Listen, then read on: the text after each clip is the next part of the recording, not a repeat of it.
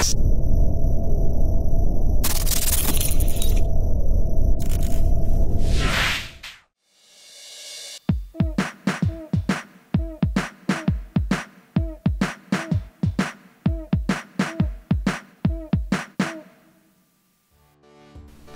Street Fighter II: The World Warrior was released in 1991, it helped ignite a fighting game boom that has yet to lose momentum.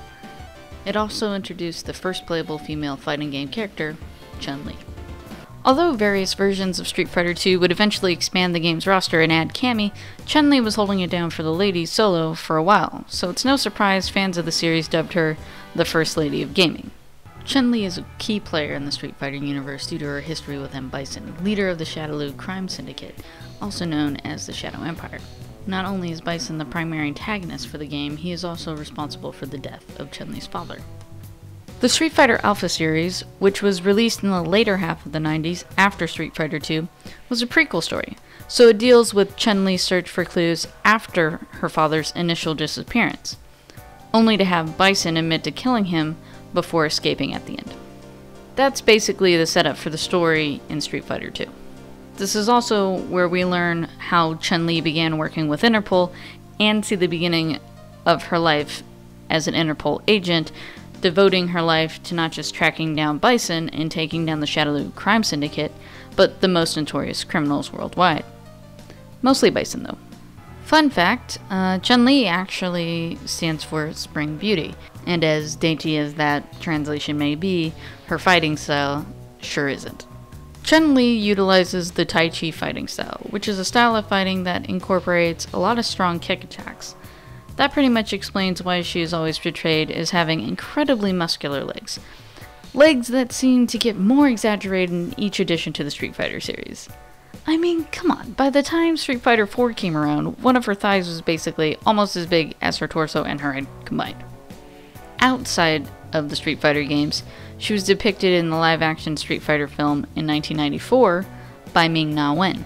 And what do you do when you have a campy action movie adaptation of a game with a well-known cast? You make a video game based on the movie. Of course!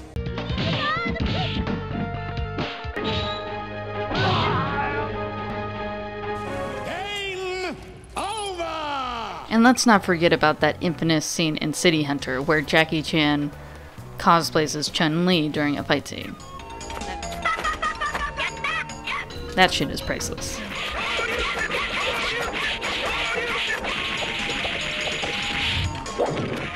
There have also been numerous anime adaptations of Street Fighter, my personal favorite being Street Fighter II: The Animated Movie, which released in 1994 around the same time as the live-action film.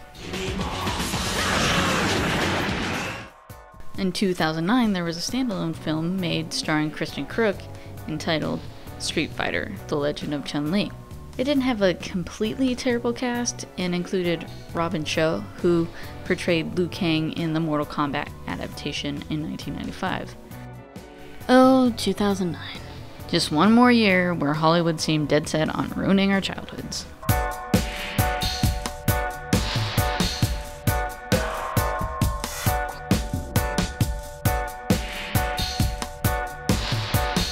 Even though at the end of Third Strike we see that Chun-Li has decided to adopt the child that was kidnapped during the main story and devote her life to mentoring children in martial arts in her home country, she's definitely going to be back on the streets in the next game. It's already been revealed that she will be in Street Fighter V when it launches in 2016.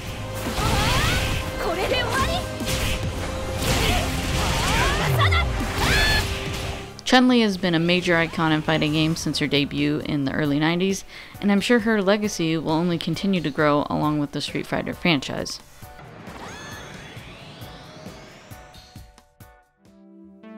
Check out GameRevolution.com for more video game news, reviews, and previews, and subscribe to our YouTube channel for more original content. And stay tuned for more episodes of BAMF Babes.